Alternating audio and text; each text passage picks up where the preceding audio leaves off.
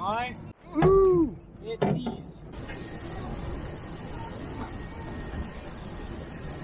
Yeah. Alright, go, Wade, go.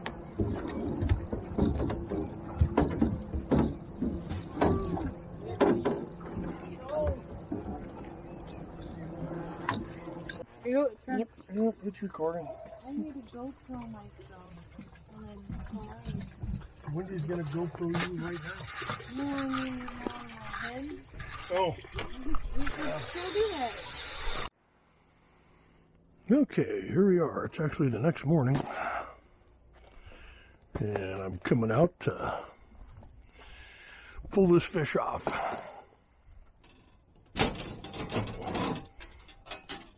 Okay. And you might be thinking, oh my stars, that looks totally burnt. That is not totally burnt. That is actually exactly how I like it.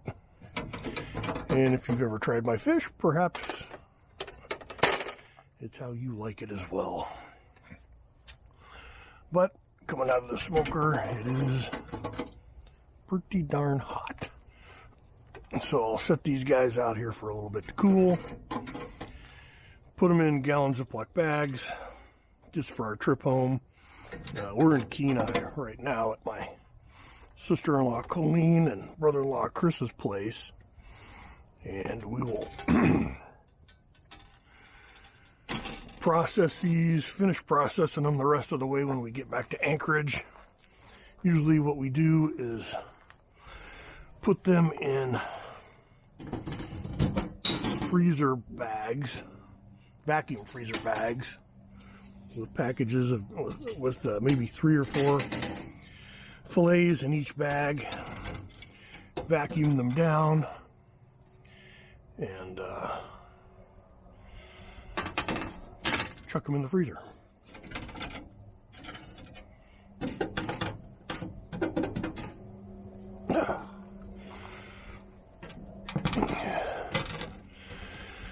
I should note, not all these smokers are the same.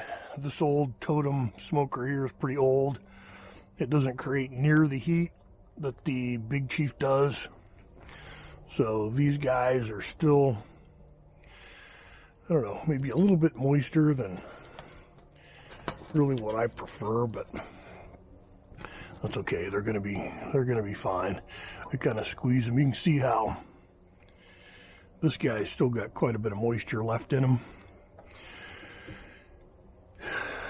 That's fine. It's good, but compared to some of these that almost look black,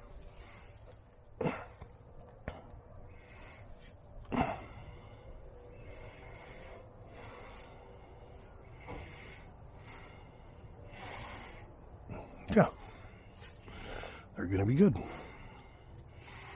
And it's pretty cool out this morning, so these guys are already drying up nicely and cooling off. So, Ziploc freezer time.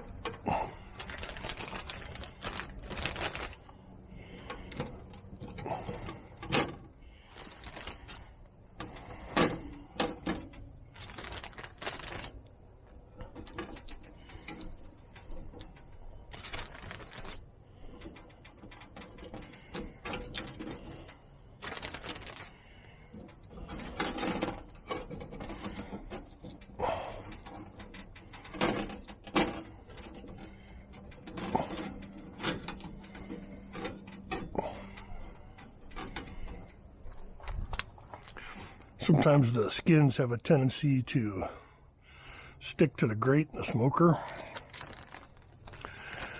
Some people use Pam on them or vegetable oil or something. I don't. I just kind of wrestle with them.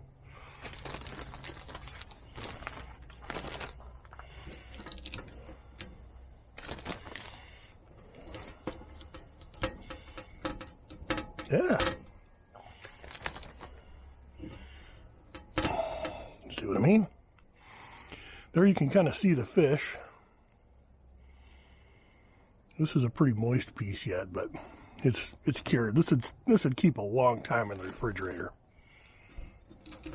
We freeze them and they keep for years in vacuum bags.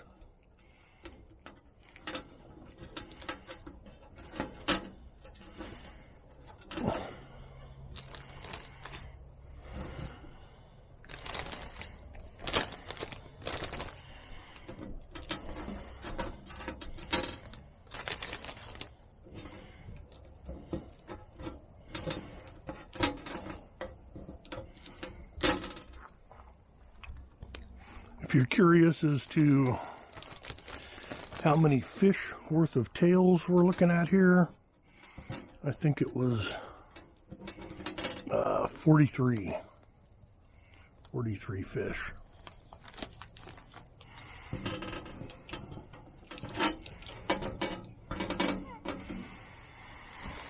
Of course, 2 tail sections off each fish.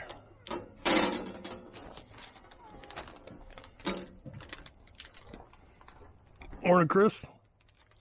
Hey, there's hot water again, but the house is 300 degrees. I know. I went in the bathroom in my bare feet and damn near burnt my feet.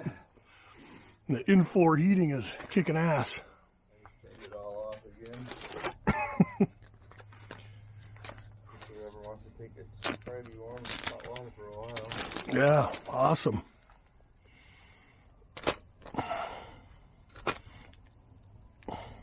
That shit all done? Yeah. Nice. Nice and dry, most of them. This is more of the, you'll hear some people call this like the squaw candy or whatever. I've also got this camera running, by the way, because I'm a dork.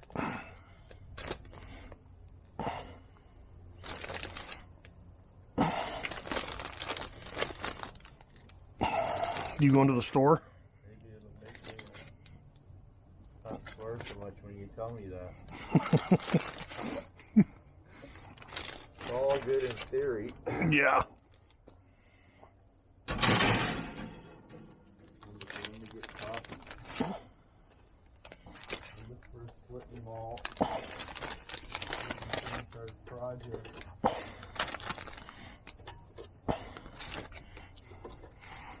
Cut down one more or 2 more. You'll notice these are all kind of curled up on the ends. When we let these guys cool down and put them in the vacuum bags, they'll flatten right out and it'll kind of squeeze the oil out of them into the vacuum bags, and that will eliminate any air and they won't freezer burn. Okay, I got 4 bags worth.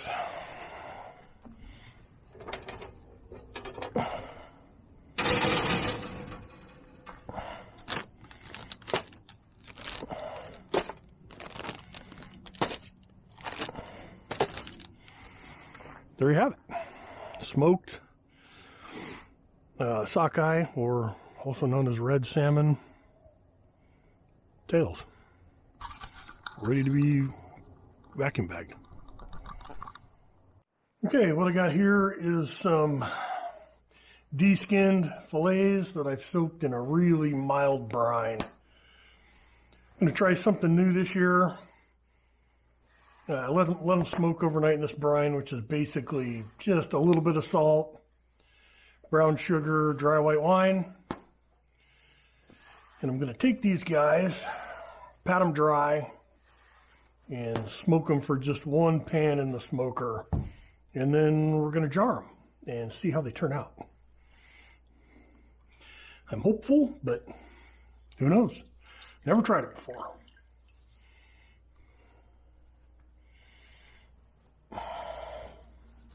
They'll get cut into smaller pieces, of course, before they go into the jars for canning, jarring, canning, whatever.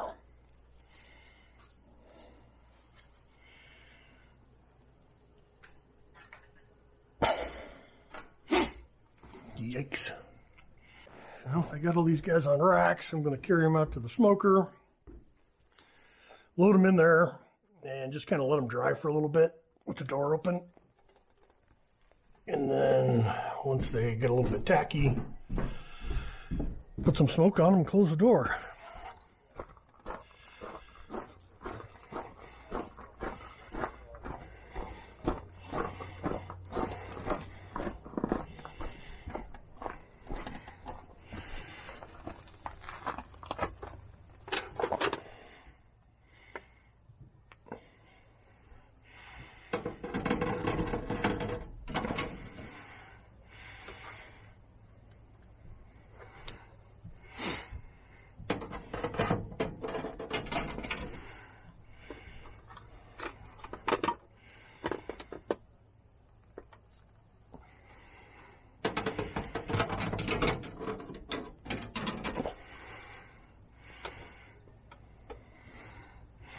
Nope. To check on that fish that's in the smoker. I don't know if you can see the smoke coming out of it. Get us at a proper angle here. I'm thinking most of the chips are burned up. We'll take a look. Oh yeah. It's pretty much done. Let's not dump these onto my foot.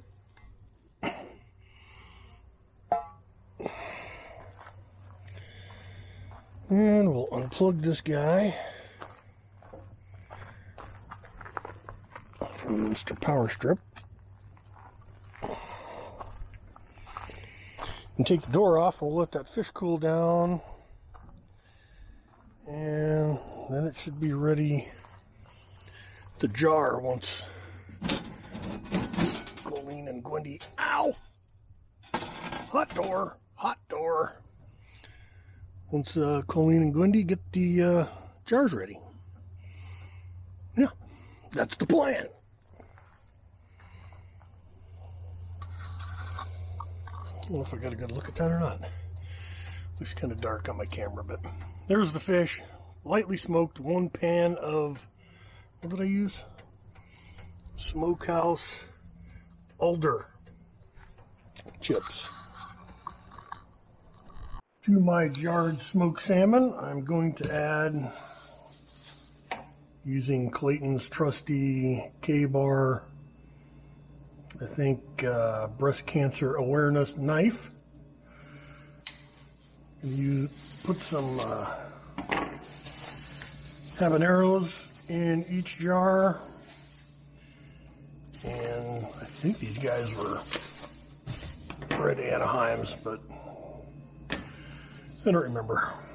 But the habaneros, I'm just going to do a few jars with these, and just 1 habanero per jar, and see what that does. If it makes them so spicy nobody can eat it, I'll send them to my brother Mikey, because Mikey likes it hot. Ooh, them dudes even smell hot. Well, my wife Gwendy and my sister-in-law Colleen seem to think that a little bit of garlic might be a good idea. So, hey, what do I know? A little CPR on some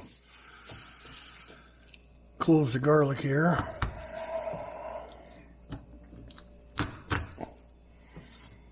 Remember, rapid compressions.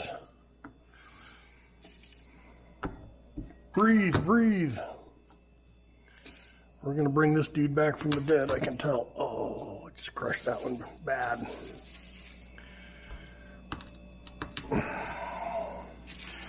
When you got a thumb that bends like this, it's pretty handy for crushing garlic.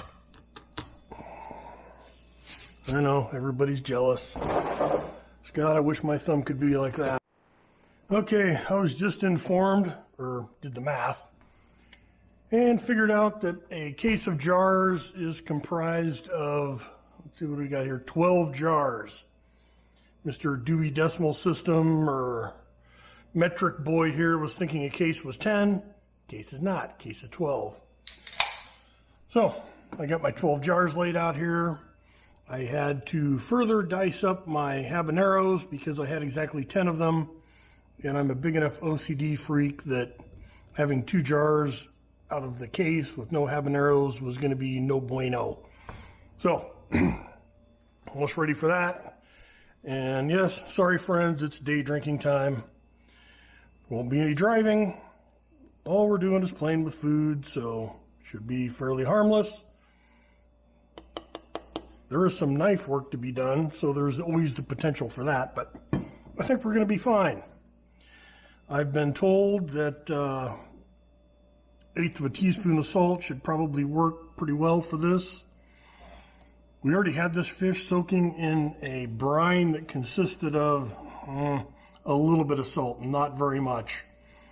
I think I put a 1/4 cup to maybe a gallon of liquid. So there was some salt already in it, not a lot. I've been told when they're doing the plain fish, they use a 1/2 teaspoon.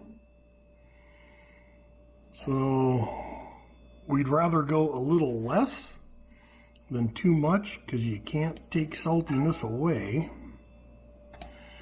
Okay, that's good. We're using Morton's all natural canning and pickling salt, which seems to have a leak from the bottom. That's rather inconvenient. Okay, well, I guess I'm just gonna wing this. I don't know what I'm doing. I've been talking to my brother Mike via text. He has volunteered to be the guinea pig for the habanero, garlic, smoked fish trial run here.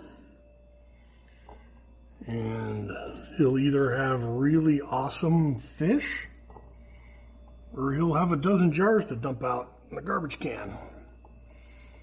I'll probably keep one for myself and just to give it a try because, you know, hey, gotta try it, right? Wow, that might be a lot of garlic. I don't know. I've been told it's good for you. So we're going to go with that. More is better. And habanero action. You get one.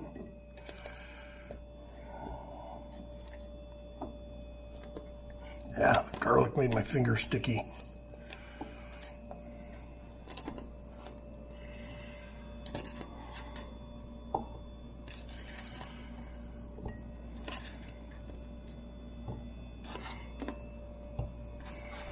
Who's light?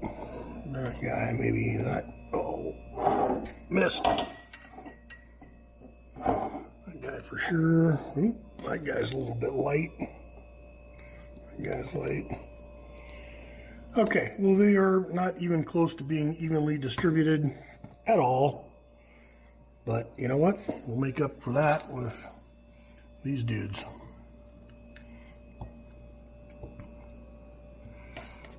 Which I think these were the Anaheims. Excuse me. I'm getting over a cold. That's why I'm kind of huffing and puffing and that, and I'm fat. But, yeah. It's not like lifting peppers is a lot of physical effort here, but